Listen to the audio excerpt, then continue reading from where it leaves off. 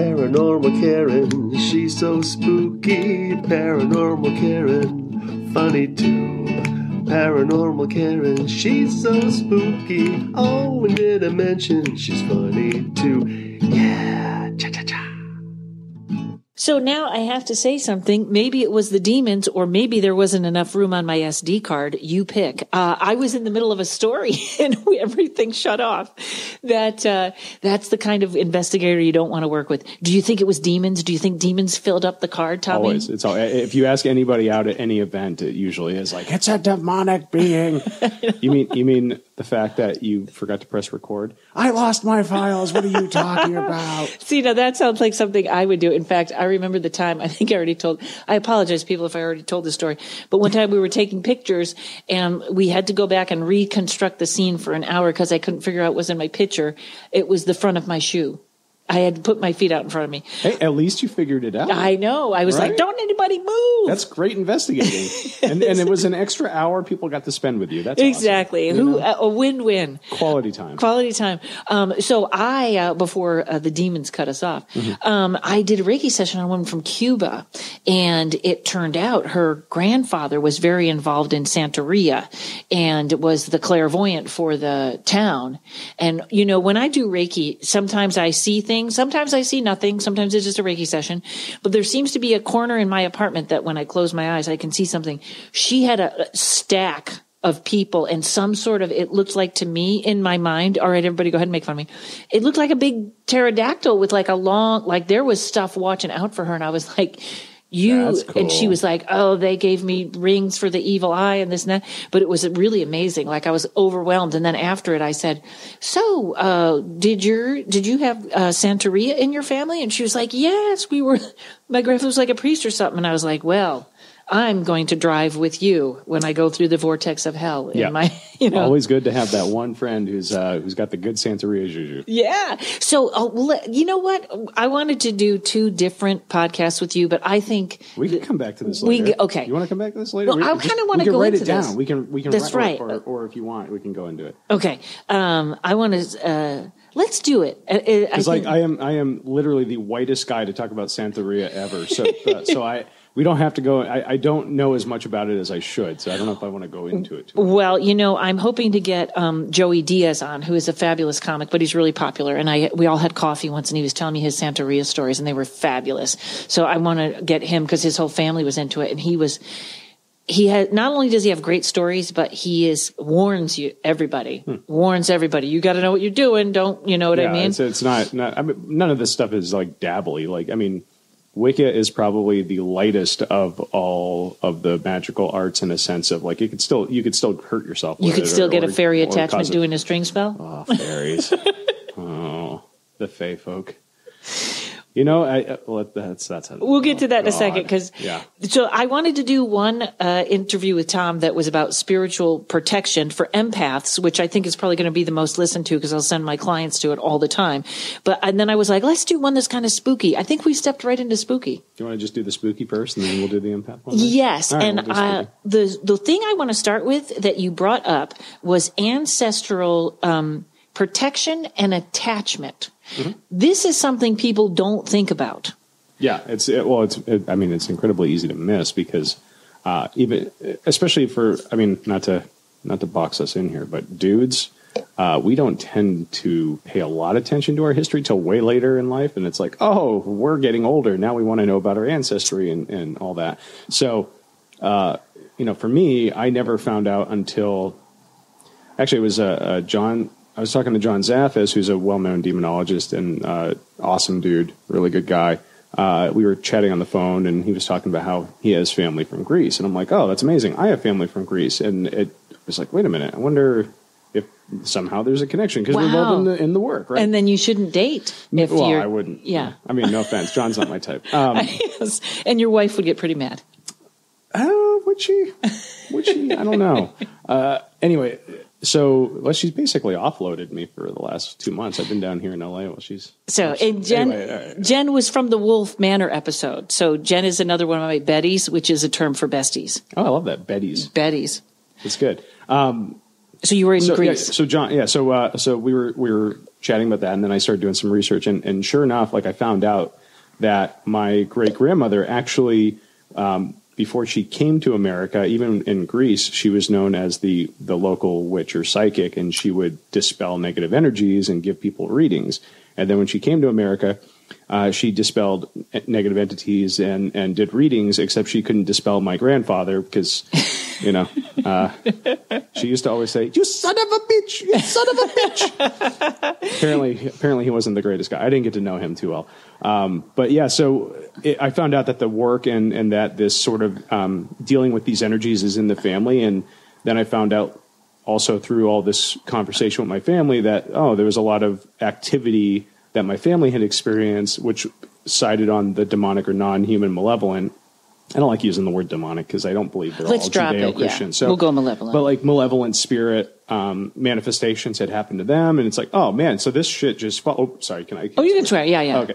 This just follows you from life, from your generations, from grandparents to parents to you. Like that stuff can track you. And I had seen this in cases before where people had stuff in the family lines or generational hauntings, and to realize like, oh man, in my family too, that's a really big awakening to have. Wow. And we're going to hold that note because I run everything by Tommy anyways, Tommy and Jen. I had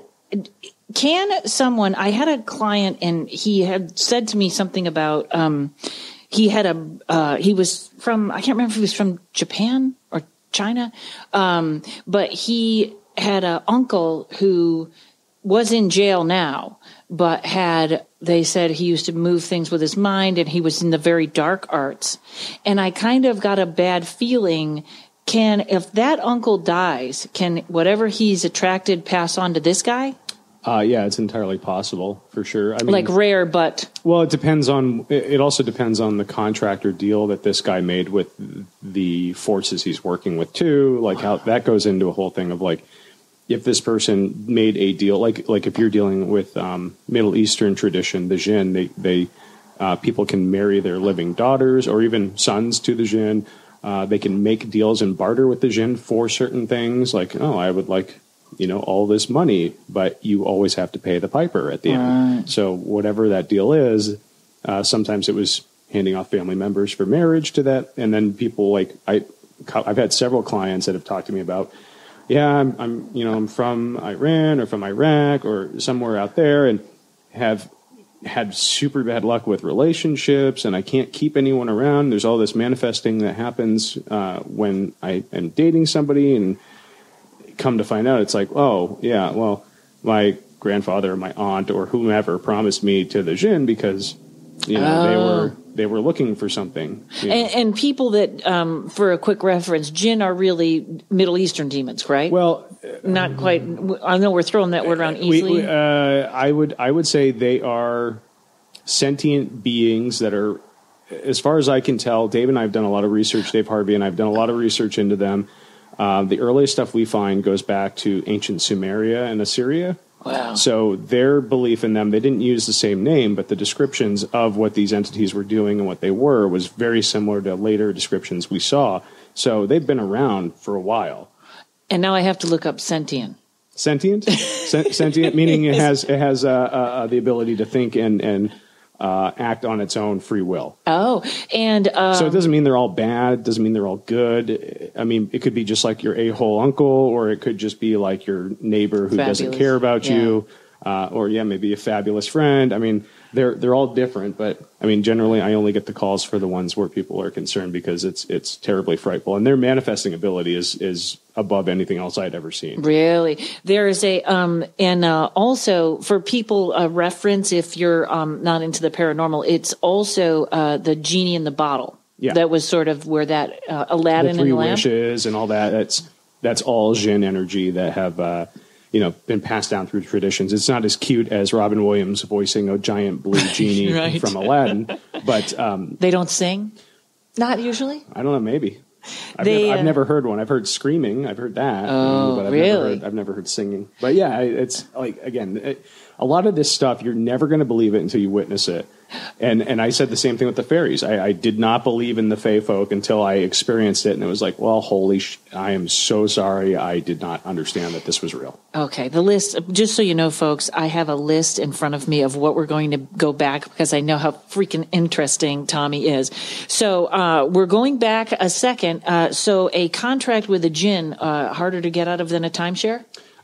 I don't know. The contracts for timeshares are pretty bad. Awful. Yeah, Awful. I mean, these days it's pretty hard. I mean, or a contract with my employer, my current employer is like that too. Oh, God. And I didn't even give you a proper intro.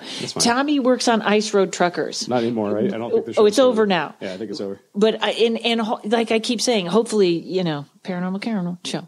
I would love that. I know, you and me. I want to travel out with looking you. for sentient beings to tell jokes. And he does. And wait, now I'm going to plug you in the middle of the show because I'm so excited. You also are a great documentarian. Did I say that right? Documentarian. Sure. I mean, a filmmaker, documentarian, and moving up to Washington. If anyone needs an awesome producer, director, cameraman, what don't you do? I don't do visual effects very well. Oh, I can do them.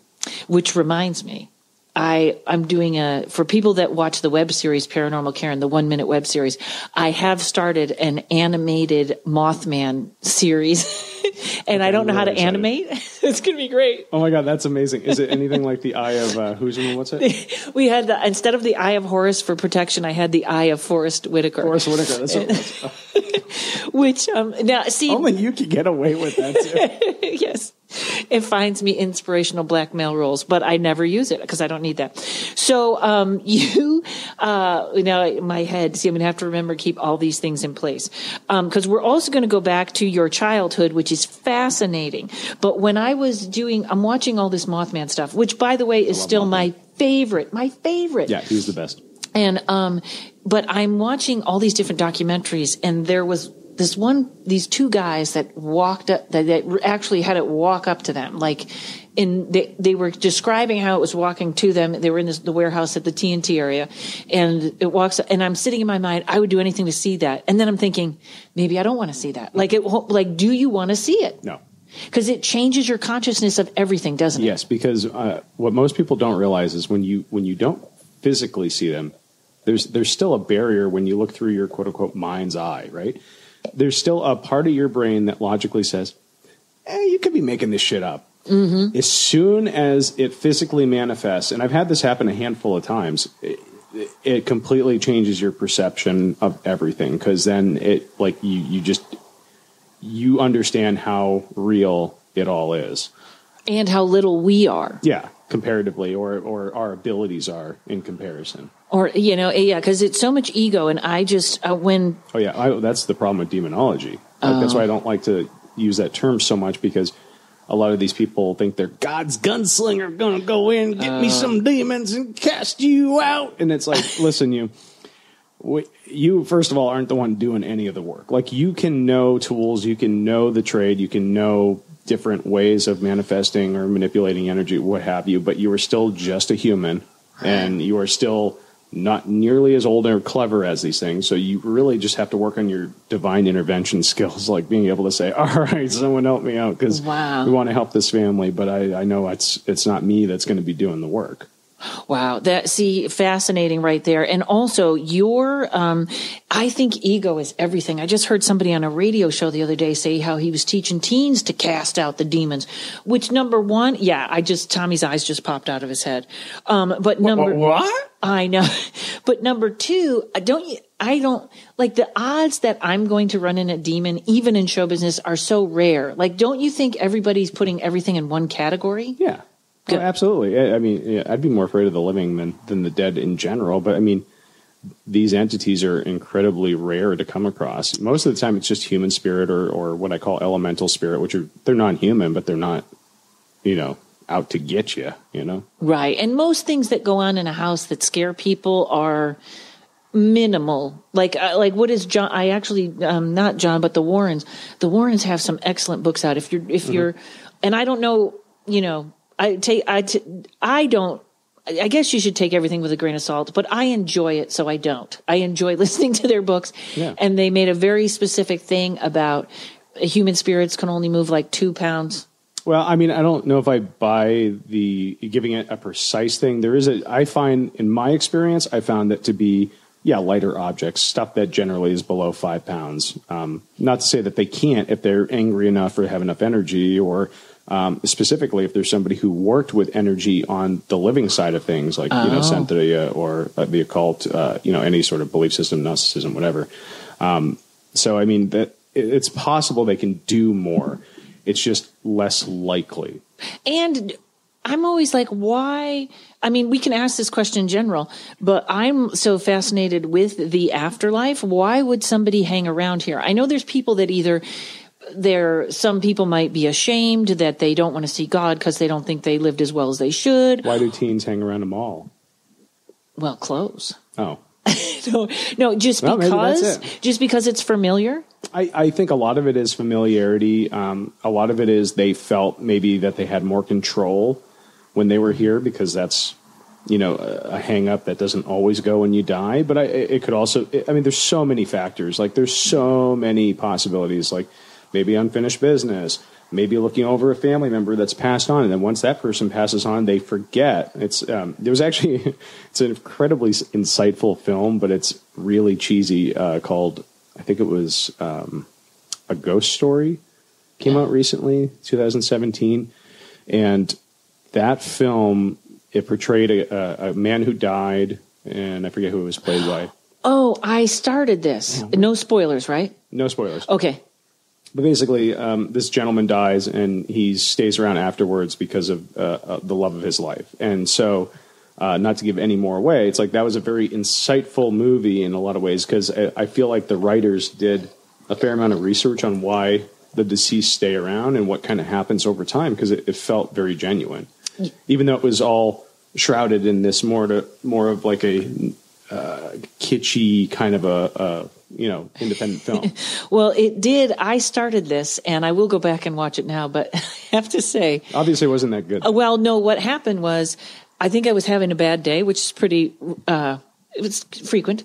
And, I started it, and for the first 10 minutes of the film, they had the worst music, too loud, continuously. It didn't stop. Yeah. And I was like, I can't take that. And I figured it must have stopped somewhere. No, it kind of continues. That theme goes on the whole time. But, I agree. Maybe the score wasn't the best. I think the guy started giving piano lessons in the middle of the film. It just went on and on. Taking them. Taking them, yes.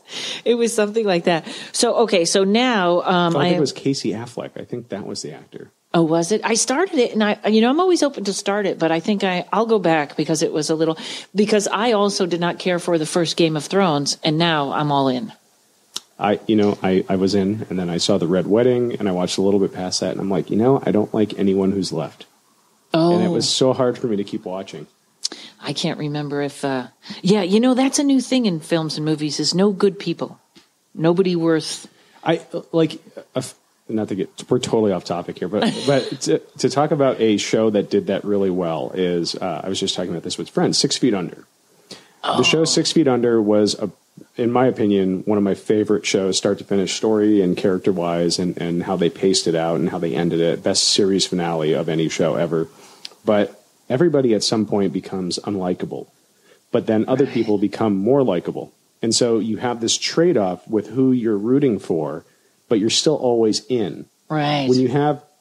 There's certain parts of Breaking Bad where I was like, I hope everybody dies. I right, he got so bad, yeah. Everyone in that show got bad at some point. You're like, I hope they all just go. It's like, so, that was harder to push through, I think, than 6 Feet for me, even though 6 Feet was really depressing. But again, beautiful show, start to finish.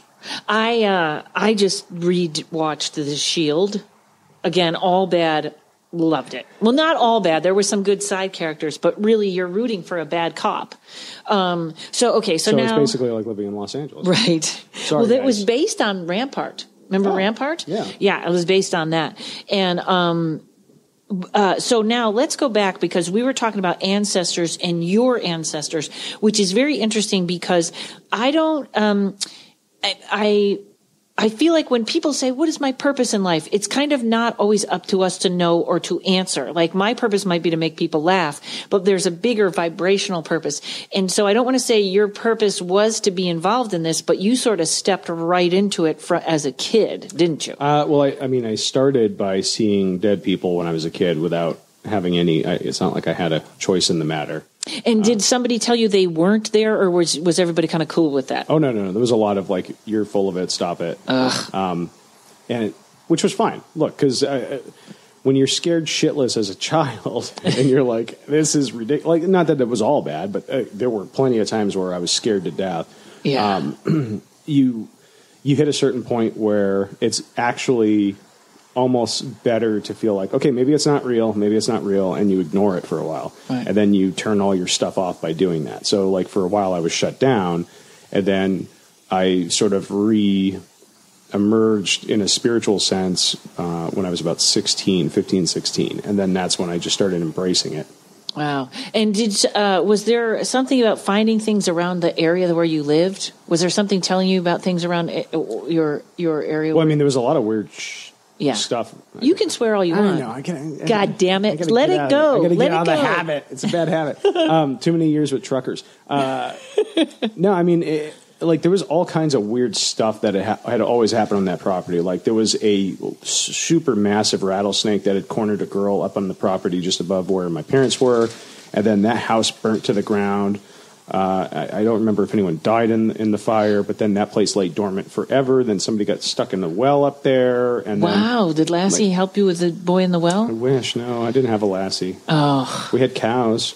I don't think. Really? I didn't know you were that much of a hillbilly. Oh, yeah. In New Hampshire. We're straight up. Right? Oh, yeah, straight up. Wow. I always tell people there's two New Hampshires. There's like the Connecticut, Maine, Massachusetts people, or not Maine, Connecticut, Massachusetts people Hamptons. that come up and they're like, yes, we're going to get our lake house. It's going to be very, very beautiful. We love it up here. New Hampshire's so quaint. And then you have the rest of us who were like, yeah, I'm going to go tap this maple tree for syrup, and then we're going to raise our cows and, try not to shoot each other when we get drunk. Like part of the thing with Durant parties was, if we'd go like my uncle's pig roast. And I, by the way, I love my family, so this is not a knock to them. This is like, I'm super proud of this.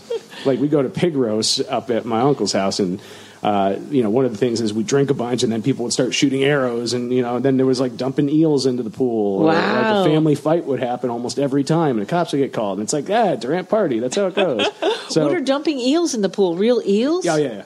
In the swimming pool? Yeah, because you use them for bait. But then wow. if you want to scare your cousins, you drop the eels in the pool. Oh, my They're God. not going to hurt them. They're eels. They're just little guys. Yeah, but man, it must have been. I been did the little squiggly thing with my hand like you guys can see that. I think the whole wilderness would get quiet and go, oh, no, the Durants are having a family gathering. Everyone hold on. The only ones worse than us were the family down the street, the Websters. They threw bigger parties and had the cops there way more than us. So that was good. Good, so all right. we weren't the worst ones. No, you saved face on that. Yeah.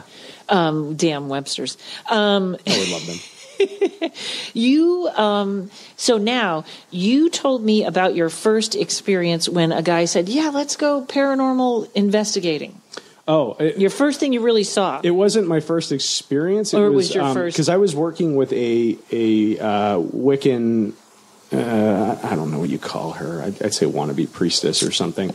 She was a spiritual practitioner, but she followed more of the Wicca path. And I worked with her for a little bit and saw some kind of weird stuff again. But then after going to college, I had been in the field doing stuff for a while. But then my buddy in college, he was a straight up occultist. He's an awesome dude, like most knowledgeable encyclopedia of the occult that I've ever met to this day in my life. And so Anthony's like, hey, got some friends that conjured something, want to go put it back. You want to come with? And I'm like, wait a minute, what? Sure. I'm like, why not? What the hell, right? Because I had been working on myself and testing myself and trying to fortify my abilities. And, it seemed like they really needed help from what he was saying. And he doesn't usually offer his help for anyone unless there's a real reason for it, because he keeps to himself mostly, as most occultists do.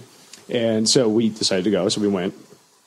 And occult people does not mean just dark. No. It's just using information, hidden information or ancient information it's the same as anything else. It's just manipulating energies, using spells, sigils, or it's not always prayers. calling up demons. It's not always conjuring, although they did, which I found out later when I got there. The Websters? No, not the Websters, Okay. surprisingly.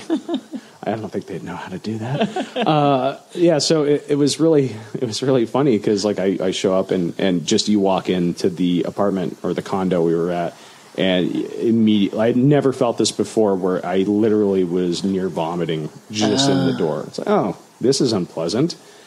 And we start walking in, and that's when I see the walls start bulging out, and it bulges out in the shape of a face, and it's about 3 or 4 feet.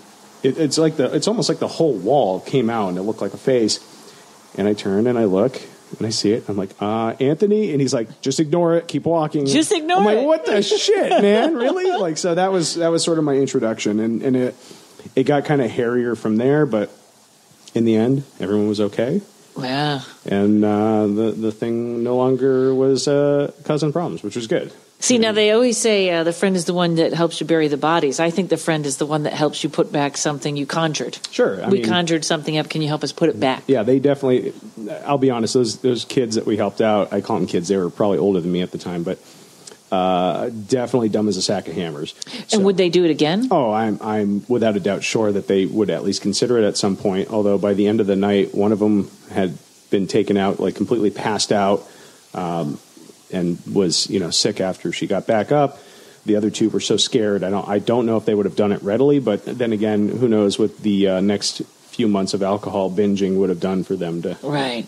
But, you know what else I find people do is the further away from the happening, the more they go, well, you know what? Wait a minute. That bad. It's like childbirth. It's like childbirth, right? Yeah, it wasn't that bad. All these women say childbirth is the worst pain ever, which I don't disagree with. Probably is. I wouldn't want to imagine that. Right. But for some reason, after not even a year, half the time, they're ready to have another one. Yeah, all my friends are like, yeah, so I think we're having another one. It's like, what? Whoa. Wait a what happened minute. to the pain you said? Oh, that's what the epidurals were for. It's like, oh, okay. All right. Yeah. Now, do you know what they did to conjure that? Not specifically, but what did they... Yeah, I mean, they were Luciferians, which there's a difference. There's Satanists and Luciferians. I always felt that there's a distinction between them because technically they're two different beings. But Luciferians study Lucifer as the morning star, the light of God, just as he fell, but still giving him respect and treating him as a deity of sorts. And all it was is that was their main deity of focus, but they're occultists. So they were using different magical practices, Kabbalistic practices, and decided they were going to conjure. Because like part of initiation for some sects of, not sex, but sects. Sex. Sects. Thank God we did a sound check earlier. Sects of magical practices, part of what you do is you conjure things to be able to put them back away to prove that you've advanced or you've hit a certain level or you have a control over your abilities. Wow. And this is talked about, one of my favorite books ever is the book of Abramelin the Mage, which is a wonderful text for anyone who's looking to get into occultism or to study spiritual practices that are a little bit more heady, ritual, magic based stuff. But one of the things he says is, you create this safe room, conjure them, put them back in. Conjure them, put them back in. And you go through the list so you're just aware of what the energies are, what they feel like, what it does to you, what you can learn from them, and then you put them back in the bottle. Well, that sounds so easy. Well, I mean, but there's... The book goes through a series of protocols. Like it's an insane amount of protocols to get there. So that's a big part of it is like you read all the stuff to get to that point. And then he says, dude, I don't like to try my luck again. Like I said earlier, they're smarter than me. They're older than me. Yeah, I would never do this. I'm not going to purposefully try to do this because that's dumb. And I want information, but I don't want to do it. I don't need to see there's it. other ways to get it. I mean, you do tarot. That's a great way to do it. I use tarot. I think that's a wonderful way to do it. I've actually done scrying and done safely. Scrying is fine. You just have to know what you're doing and have your protections and call in all your, guardians and all that. And, which is the next show we're doing, protections. Yes. Yeah. So if you listen to the next show, I'm not saying go scry because it's a poor idea if you're not well studied, but scrying can be safe if done appropriately. And well, that's what they say about Ouija boards, but I still have no interest in Ouija boards. Yeah, I'm not a fan of the Ouija. Yeah, it just my tarot teacher Yeah, she just always said it sends out such a low vibration that it calls to lower things. Yeah, there's no point. Like the reason I like scrying is because that's what Nostradamus did. Oh wow! He was a scrying artist. So part of what he did was he had a whole ritual that he went through to get prepared for it, cleaning himself, using certain types of incense, and using his ritual robes. Would go up, he'd scry into the black obsidian mirror, give his quatrains, which a number of which have come to pass, and then go about his merry business after his ritual was closed. So nobody does quatrains anymore.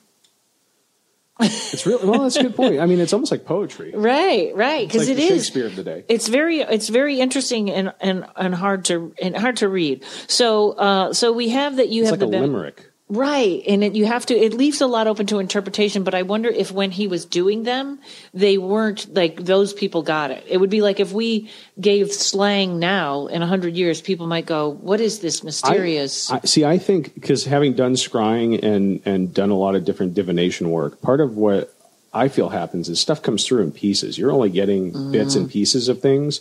And so, like, especially with scrying, you're seeing an image and you're trying to translate that image into something that makes sense. And even if you write it in the moment, it doesn't mean it's going to make sense when it comes to pass later. Like there's going to be elements from that image that you may have missed or things that stood out that maybe are different. So it's not, I don't want to say it's not an exact science because it's not a science at all, but it's really just something that no matter how much you do it, there's a certain amount of interpretation when you're looking at it, just like a tarot card. Right. Like there's so many symbols in a tarot card that just because you're reading it one way doesn't necessarily mean that you're going to hit the symbolism that's meant for the client that time.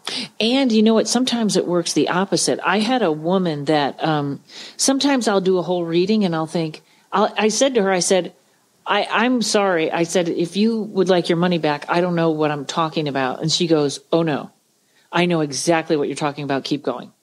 So it meant something to her. Yeah. And it is, people want it to be perfect. People want it to be, I always laugh because, Penn always says, if psychics could predict the future, why didn't they call George Bush about 9/11? And I always think, well, if he missed the memo on his desk that said Bin Laden wants to attack the Twin Towers, I don't think they're going to listen to a psychic. Mm-hmm. You know what I mean? Yeah. But I always think, it's not an exact science, and there has to be some wiggle room, and there's free will. Yeah, exactly, and that changes everything too. Right. I had, in fact, another lady I read for, we were talking a lot about something in her childhood, and she wasn't saying anything, and so I kind of said to my guides and her guides, I said, what is this incident we're talking about? And are we still on? Yeah, still on. Okay. And they told me it was none of my business. And I told her, I go, and she laughed like, yeah, I didn't want you to know what we're talking about. So, yeah, so good for you. Something made a ding. Oh, you know what? It's the 360 camera. Okay, we got a 360 camera. Did it turn off? Is that what happened? Here, what if I do this? Now it's recording again. Okay. So I take it it only does, I'm testing out a 360 camera because as part of my production company that I have with my friend Gwen Moriali, we're delving into doing internet-based content for people and also 360 content for businesses and for training professionals. I'm actually working with a friend of mine back east on that. And so this is something we're testing out is doing this and seeing how the graphics can be added in and things like that to try to, make a viable business for it and also help some of our friends. So maybe if Karen wants to put 360 video out for a podcast, then we'll have some. So. I'll have to brush my hair, though. We will put some out. I should have brushed my teeth. No, I'm drinking a blueberry smoothie. Believe me, my mouth is probably all blue anyways. It looks like, you know what the camera looks like? It looks like that movie where, what's his name? Will Smith, all the robots turned into iRobot. It looks like a little iRobot. That was my first sort of thing I worked on kind of when I was out here in LA. Oh, really? Yeah. So that production company that did all the effects or did majority of the effects, I was there for a little bit, which is nice. Wow. So, okay. So we're going to, I know people are like, Karen, get back to it. He's so interesting. Okay. So we went to your trial. Now, when we talk about, the span of there's a human ghost to this and this and this. Like we spoke a minute about fairies, which everyone, I'm going to get you my fairy story when I tell it in front of a funny audience in Australia. I don't tell it too much in America. I don't know that everyone gets it, but I'll pay it for the podcast. That'll be a podcast or a bonus. But they really don't get the fairies here in America. No. I would think that the UK, that would go over really well if you ever did a show there. Well, you know what is funny when I was at the Australia Paracon, what I found was I think they, like this country used to be like, everybody's a skeptic. Nobody wants to talk about ghosts. We don't say we believe in them. And there was like 4 or 5 people that was like, yeah, I believe in everything. And now it's kind of swung. There's a wider berth of what you can get away with before people call you crazy. And I think over there, even though I know some of them believed, they still were holding that. I don't really believe. So but I think a friend, described me and my story as he said he finds me to be insanely credible. Like I'm telling an insane story, but he's like, it's so credible when you tell it. I got the same thing. The reason I appeared on Unsealed Alien Files and Conspiracy Files was my friend called me. She's a producer. She was a producer on the show. And she's like, so we've been going through some of your leads and we've got some great people to talk to, but everyone sounds really crazy, and you're the most credible crazy person I know. Can you please come on the show? It's like, all right, I guess I can. And it's so I guess, but what I'm going to give a thumbnail sketch, and then you can tell me how it went. What you did on your part, and how you're. We were here. I used to have people over here, and we did and there's just something that you do this all the time, and it's so funny. I hear stories about people. You do this all the time. So we had a Wiccan. She was sort of our speaker, and she wanted everyone to do a little string fairy spell with chocolate. And you said, I'm not doing it. Or you said, one line. This isn't a good idea. And then everyone was like, oh, this is fine. What do you, yeah. And you always let people get into their own trouble. Because I can't stop anyone. Right. But now, that's how you learn. When you're like, I'm not going to have the fish. I'm like, what's wrong with the fish? We're at a restaurant. What's wrong? And I hear everyone tell their story where Tommy just said, I wouldn't do that if I were you. And that was it. But you do. But that's the learning curve. So I ended up with this. Hopefully it always ends up that I was fairly accurate. Oh, yeah. Oh, good. Okay. In fact, we always joke because it was so funny because people don't realize you're like 6 foot. And you're like a big guy. You're a man with a beard. Bearded. And you can always hear him go, I hate fairies. And we always laugh. But it's so, fairies cause a lot of trouble. They're troublesome. They are. And you know what? I think this is weird because Jen, your wife, whenever she does Reiki on me, she always says that because I'm such a loner, that was my last life too. And that I was the medicine woman or something like that. I was always alone. And I think I worked with fairies because I had the weird fairy thing. I have the weird fairy obsession. And now I have the obsession with playing with the harp, which I did not know attracts fairies. They love the harp. They get mad if you stop playing it, except for me because I don't really know how to play it. And they're like, "Please, you're not doing it any justice. Put it down." but I really. Well, so it doesn't help that it's out of tune, Karen. It's I know. It's your fault. maybe they're gonna come tune it for me. Well, those would be good for. I'm not, and again, I'm not saying they're all bad. Just when you look historically at these different entities. I mean, look, I hate to stereotype things, but there's a reason why some stereotypes exist. Most mass murderers are white dudes, middle-aged, like myself. Great example. But, it's like there's definitely like a reason why we should look at history and see what happened before and read the stories because that tells you where it's going to go, probably, and most likely. And Disney captures the ideas of fairies, and then we think, oh, it's ridiculous. It's like, what are they talking about, a cartoon? So and this was the change that took place in me. I became very, very depressed, like more depressed than ever and angry. And my friend she's a comedian, and she finally, comedian Cindy Burns, she said, there's something really wrong with you. There's something really wrong with you. And I was like, there's nothing wrong with me, which is the first clue that there's something wrong when someone goes, there's nothing wrong. And, I ended up getting a call from Sonia, animal communicator, who said, Courage says you have a very bad attachment. So, and I'm going to tell you the story, but it's a hysterical story that goes through the dog and through And through my cat. And through your cat. But when I first went over there, I know you were kind of like, you said to me, I'm not sure there's nothing moving here. There's nothing. And then it kind of all happened at once. Mm-hmm. And if you could tell me anything about the process or what you used, and then we did Reiki and we had tea and blah, blah, blah. Important tea, though, not just tea. We didn't just have tea. Yeah, the tea was specifically designed for sort of cutting attachments. But I'll be honest, Karen. I do so many cases and help so many people. You can't remember? I remember the lady here put pennies in with the chocolate.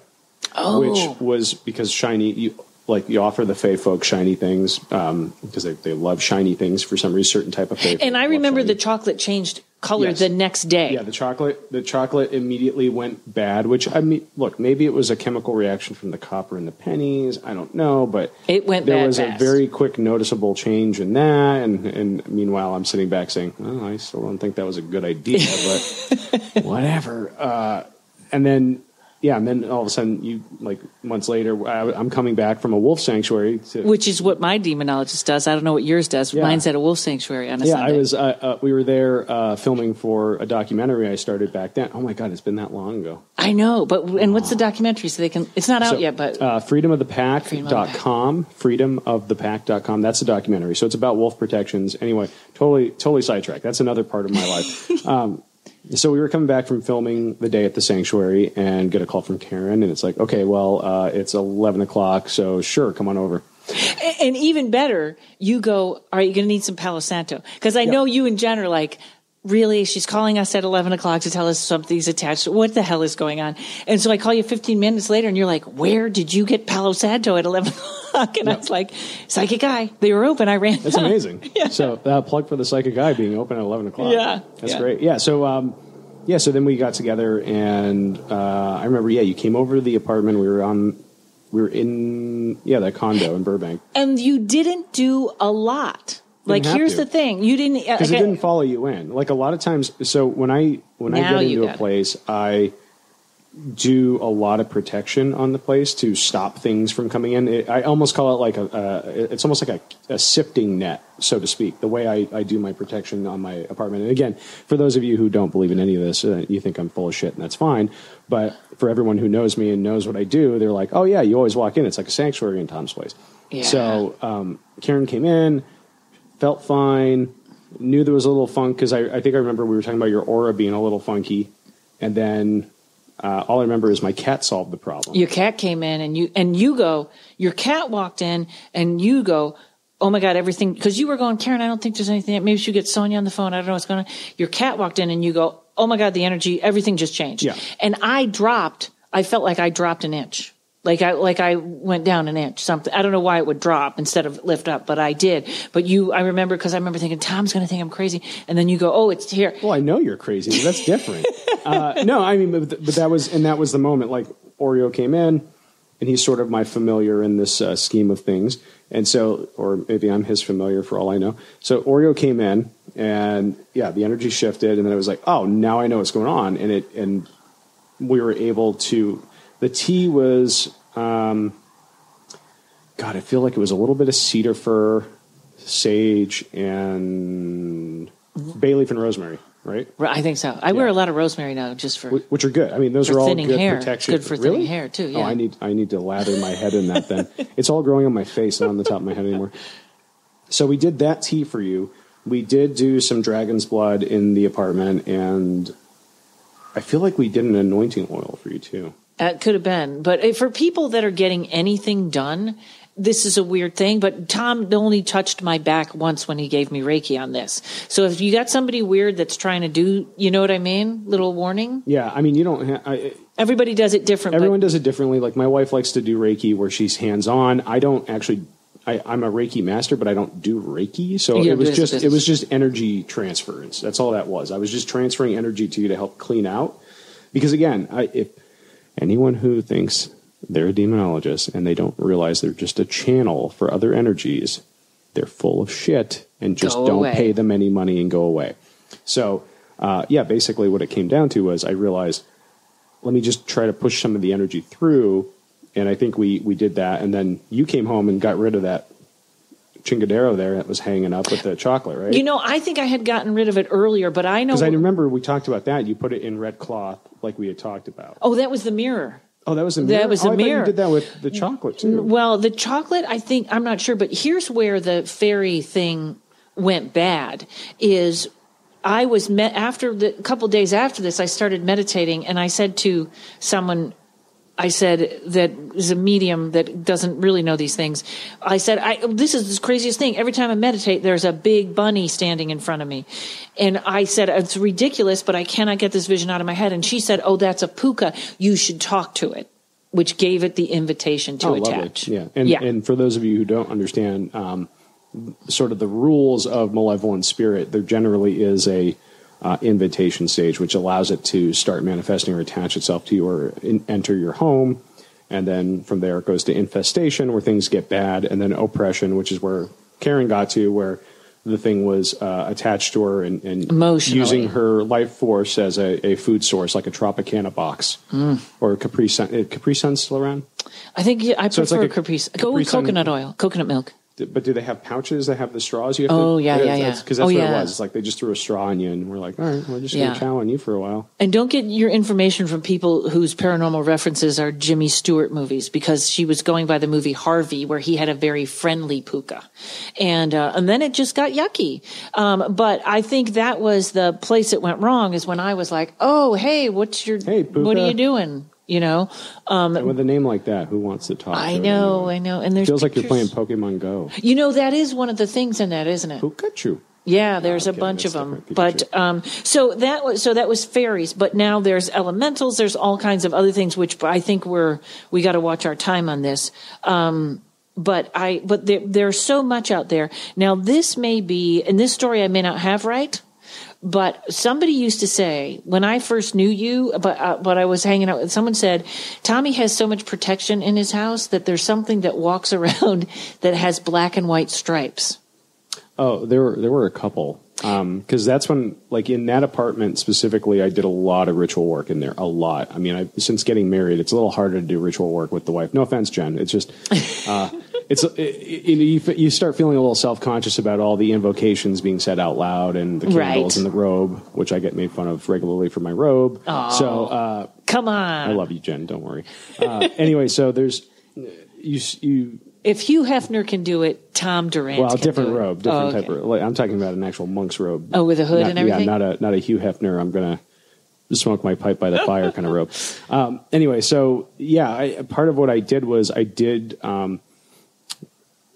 A lot of they're not conjuring rituals. It's more of divine intervention prayers to ask for help, but also I did a lot of work with creating tulpa energy or poltergeist energy. In chaos magic, they call them servitors, which is just it's manifested from my energy and from available energies that I pull together, and you make it into a semi-sentient being that has a purpose.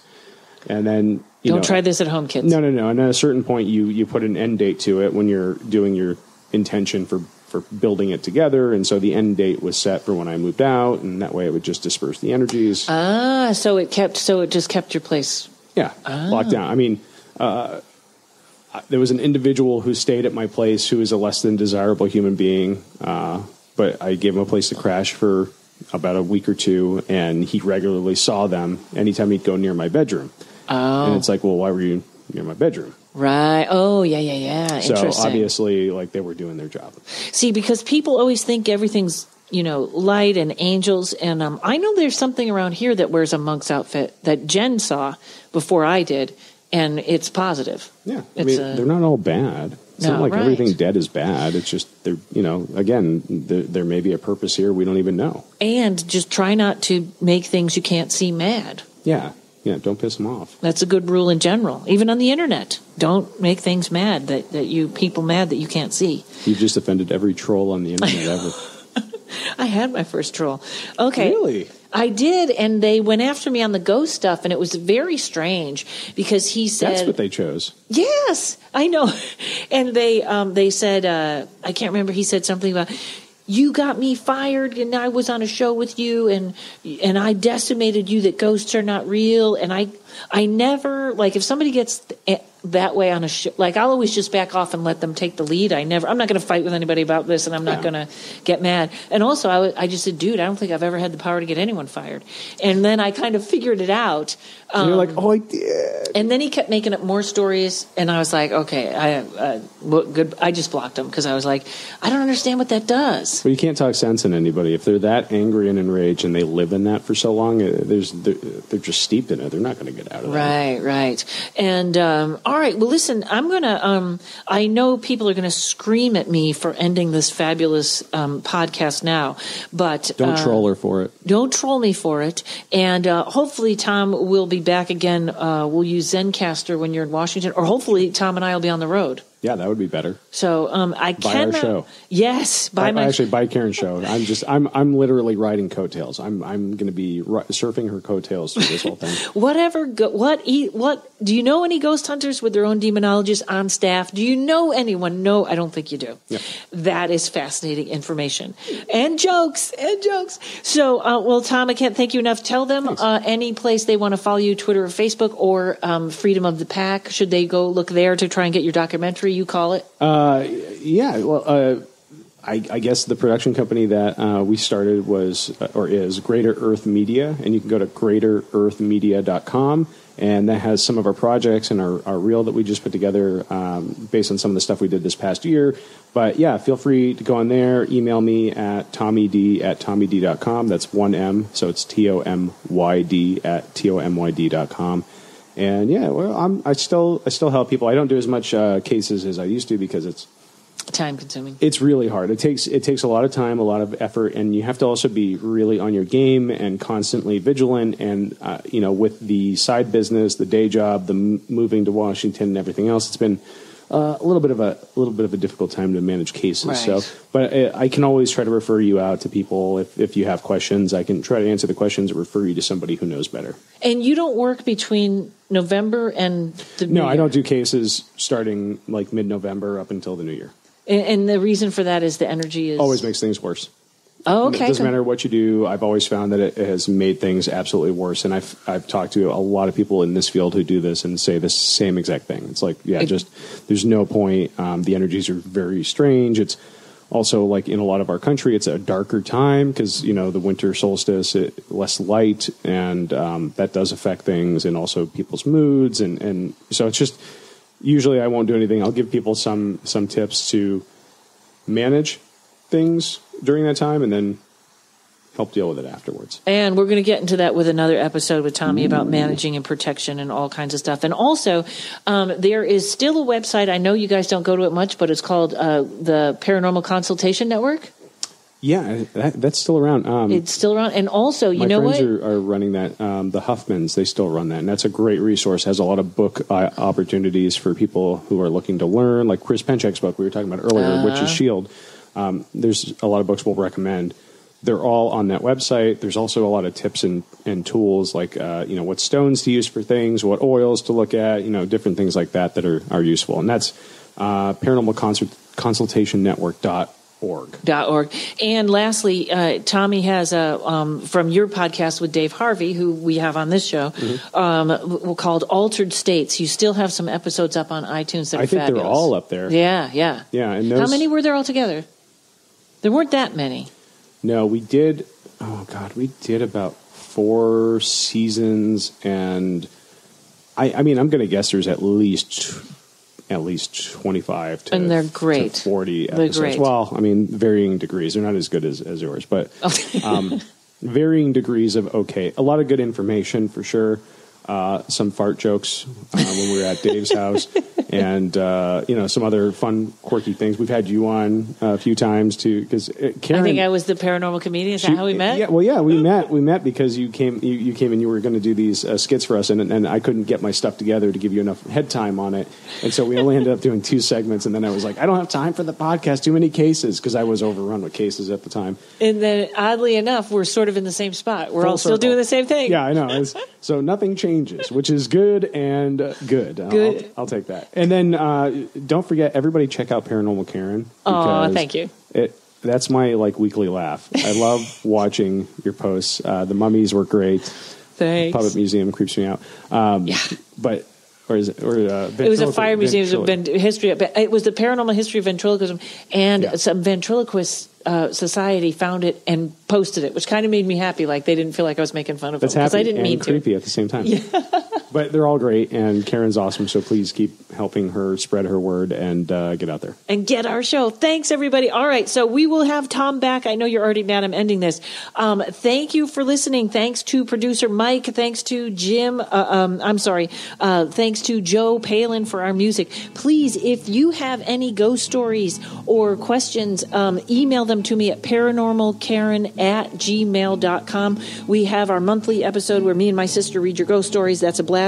Please leave me a review on iTunes. Please follow Paranormal Karen, the funny series on YouTube. You can find it all at my website, karenrontowski.com or paranormalkaren.com. And thanks for listening. We like to find the lighter side of the dark side. Have a great week.